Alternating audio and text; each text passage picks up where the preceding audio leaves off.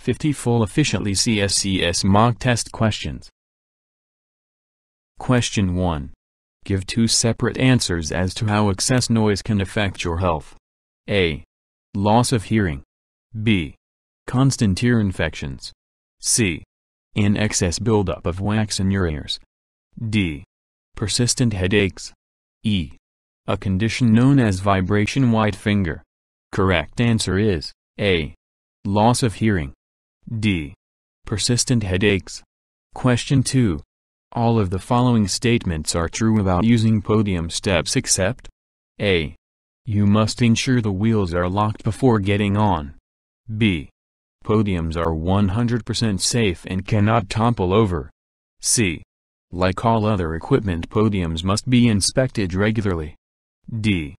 Podiums can topple over, so you must take care when reaching sideways. Correct answer is B. Podiums are 100% safe and cannot topple over. Question 3. What should you do if you notice a safety hazard that no one else seems to notice?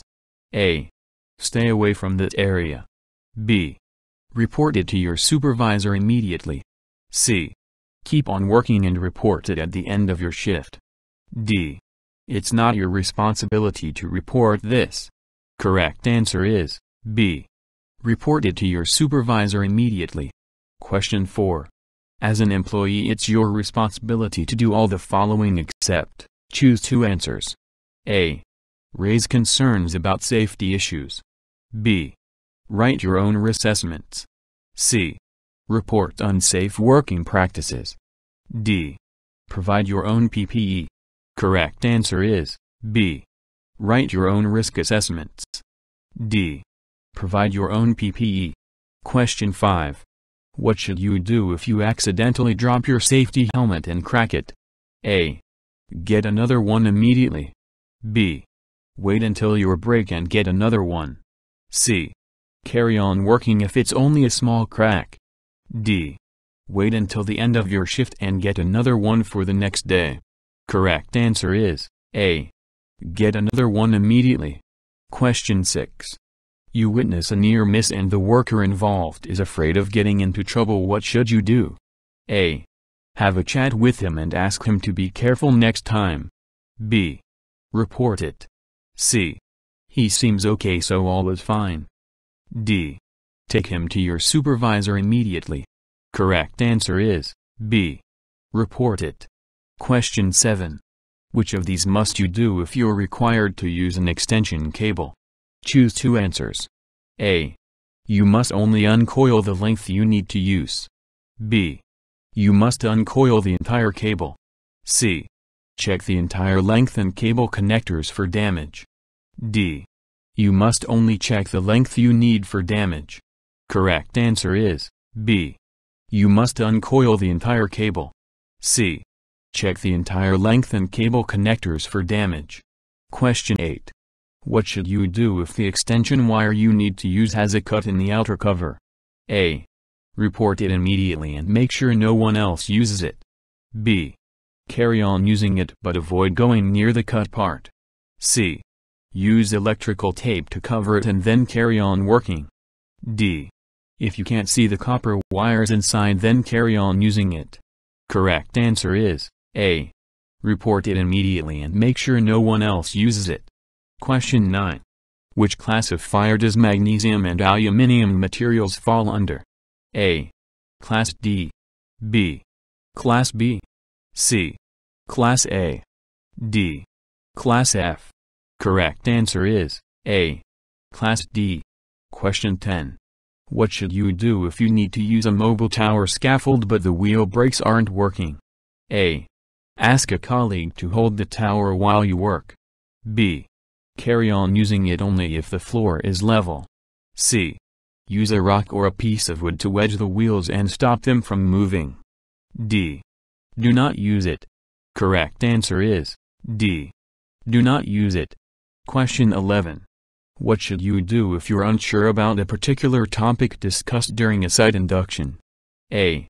Ask a colleague to clarify. B. Meet with the presenter at the end of the day to discuss it. C. Ask the presenter to explain further. D. Ask your health and safety rep to explain at your next break. Correct answer is C. Ask the presenter to explain further. Question 12. Why is it important for you to keep your working environment clean and tidy? A. To prevent rats and other animals that could spread diseases. B. To reduce the risk of slips, trips and falls. C. To reduce environmental side effects. D. All of these. Correct answer is D. All of these. Question 13. Which of these must you do if you need to run an electrical cable across an area used by vehicles? Choose two answers. A. Ensure that you use yellow tape to wrap it, as this would make it visible to drivers. B. Use spare wood or scaffold boards to cover the cable. C. Use a protective ramp to cover the cable. D. Put up a ramp ahead sign. Correct answer is C. Use a protective ramp to cover the cable. D. Put up a ramp ahead sign. Question 14. You are required to undertake some work that will produce dust. What will you need to do? A. Only work for a short period of time. B. Avoid the work, as dust can harm your respiratory system. C. Begin working immediately, dust is hardly dangerous. D. Wear the correct personal protective equipment, PPE, and use devices that will control airborne dust. Correct answer is D. Wear the correct personal protective equipment, PPE, and use devices that will control airborne dust. Question 15. In the event of a fire, you should do all the following except A. Tackle the fire if safe and train to do so. B. Operate the nearest fire alarm. C. Call the fire brigade. D. Exit the building immediately using the nearest lift. Correct answer is D. Exit the building immediately using the nearest lift. Question 16. What should you do if the toilet on your work site doesn't work and is always in a messy state? A. Avoid using the toilet. B. Investigate and try to fix the problem. C. Leave the site on your break and use the toilet in a nearby shop. D. Speak to your supervisor about the problem. Correct answer is D. Speak to your supervisor about the problem. Question 17. What is the leading cause of death among construction workers? A. Being hit by vehicles on site. B. Leptospirosis. C. Falling from height. D. Electrocution. Correct answer is C. Falling from height. Question 18. Prohibition notices are given to equipment that A. Only supervisors can use. B. Only managers can use. C. Only skilled workers can use. D. Should not be used until it's made safe. Correct answer is D. Should not be used until it's made safe. Question 19. In the event of an accident, a first aider can do all the following except A. Perform CPR. B. Bandage your cuts or wounds. C. Move you while you're unconscious. D. Prescribe and give you medicines to help you recover. Correct answer is D. Prescribe and give you medicines to help you recover. Question 20. What two methods can you use to reduce the amount of dust from becoming airborne? A. Place a dust collector on the machine. B. Wear a protective mask. C. Keep your area neat. D. Work carefully and slowly. E. Wet cutting. Correct answer is A. Place a dust collector on the machine. E. Wet cutting. Question 21. High levels of dust can be inhaled when performing tasks such as grinding, drilling, sanding and cutting. These levels are most dangerous when A. Working in a small room. B. Using the tool in a large, indoor area. C. Working outdoor on a calm day. D. Using the tool outside when it is windy. Correct answer is A. Working in a small room. Question 22. A risk assessment is important because A. It tells you who is in charge of health and safety at your work site. B. It is used to delegate tasks among workers. C. It tells you where tools should be stored. D. It identifies hazards and tells you the safest way of performing a task. Correct answer is D. It identifies hazards and tells you the safest way of performing a task. Question 23.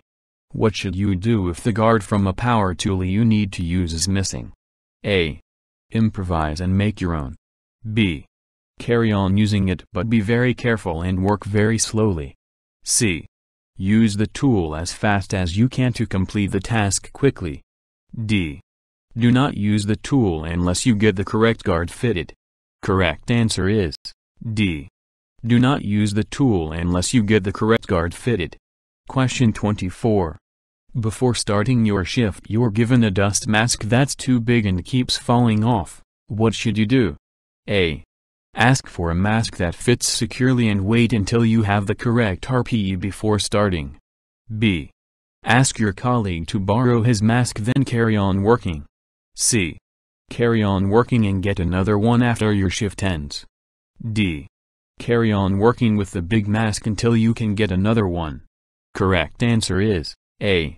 Ask for a mask that fits securely and wait until you have the correct RPE before starting. Question 25. Hand-arm vibration syndrome or vibration white finger can be described as A. A severe rash on your arm that's caused by exposure to hazardous substances. B. A sign that your hands are on the way to becoming permanently injured. C. An airborne disease that can affect your breathing. D.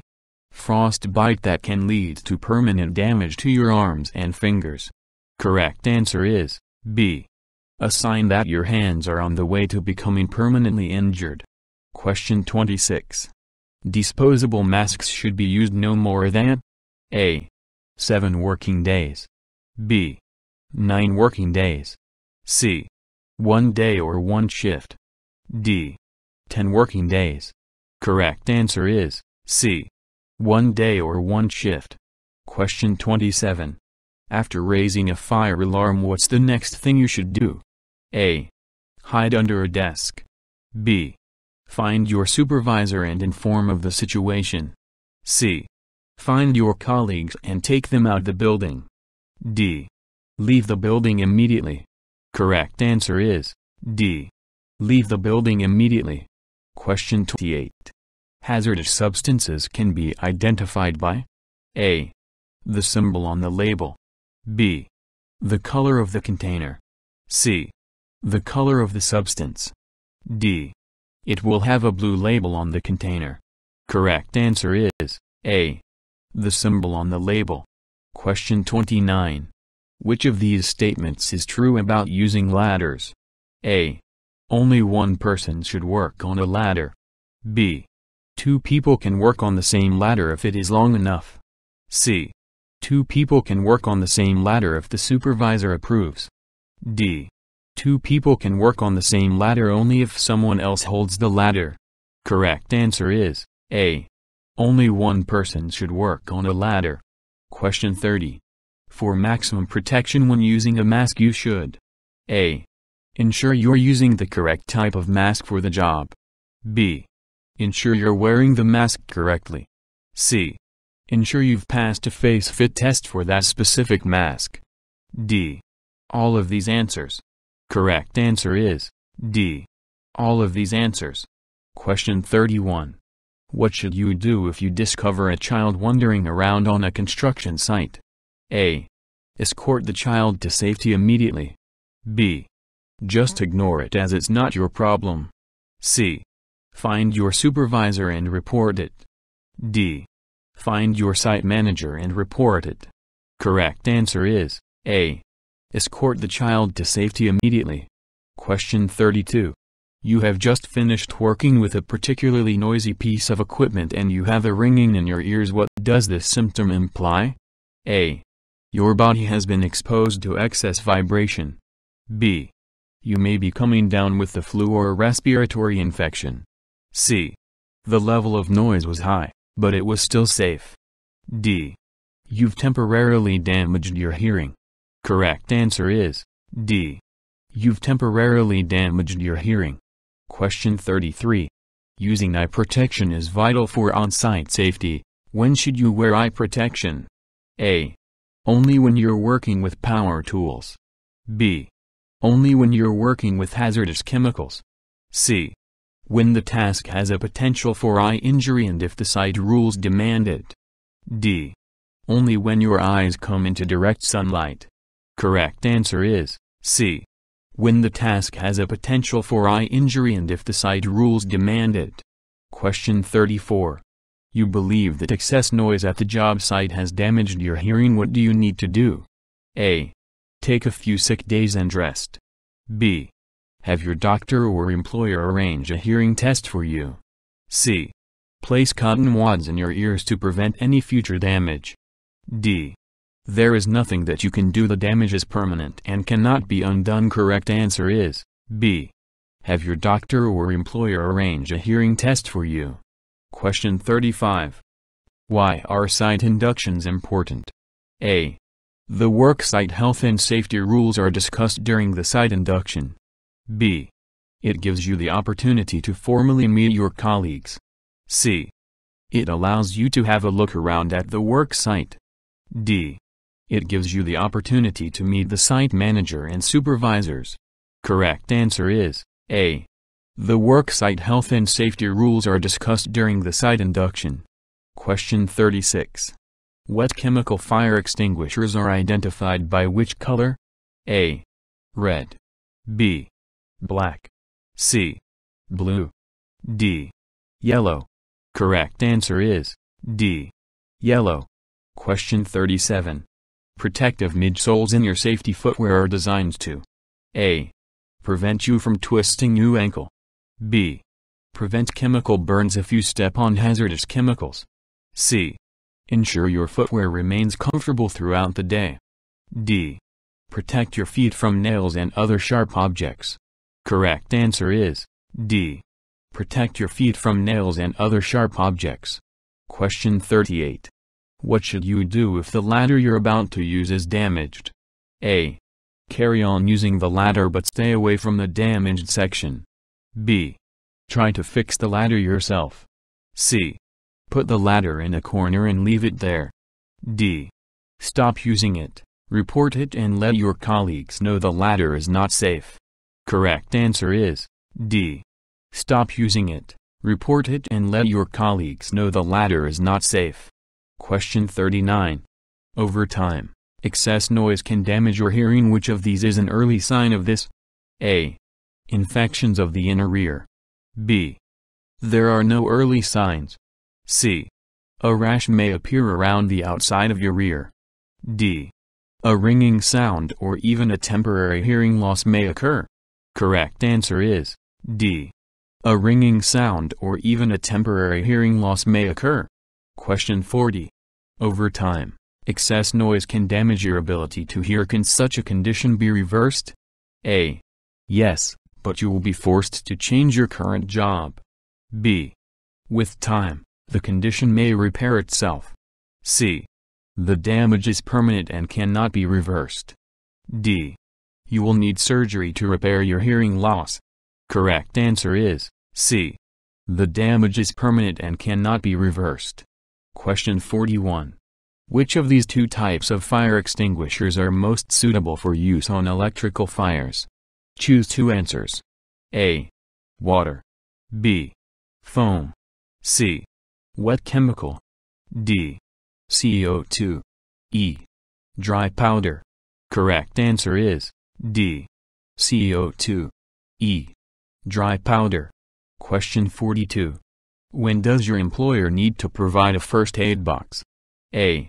When the total number of employees exceeds 10. B. When the total number of employees exceeds 35. C. Every site should be equipped with a first aid box regardless of the number of employees. D. First aid boxes are provided at the company's discretion and are not compulsory. Correct answer is C. Every site should be equipped with a first aid box regardless of the number of employees. Question 43. What should you do if you're given a task that requires you to wear a full body harness but you've never used one before? A. Carry on and try to work it out yourself. B. Ask a colleague who wears one for advice. C. Ask for an expert to train you. D. Ask for the instruction manual and figure it out yourself. Correct answer is C. Ask for an expert to train you. Question 44.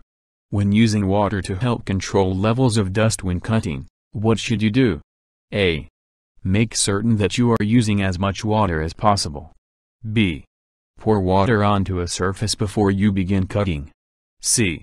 Ask a co-worker to stand next to you and pour water directly onto your workspace. D. Make sure that the flow of water is adjusted correctly. Correct answer is D. Make sure that the flow of water is adjusted correctly. Question 45. If you need to operate a power tool, you must be A. Trained and competent. B. At least 16 years old. C. At least 18 years old. D. At least 21 years old.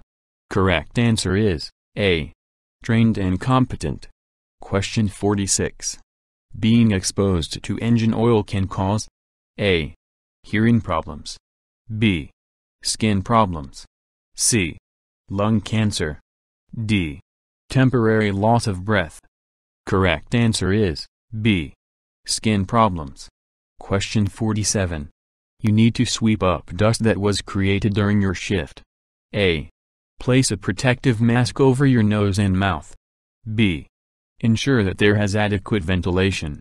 C. Dampen down the area. D. All of these. Correct answer is D. All of these. Question 48. All unsafe working practices should be reported immediately. Whose responsibility is it to report unsafe working practices? A. Your supervisor only. B. Only the site manager can do this. C. Only a health and safety rep can do this. D. It's everyone's responsibility to report unsafe working practices. Correct answer is D. It's everyone's responsibility to report unsafe working practices. Question 49.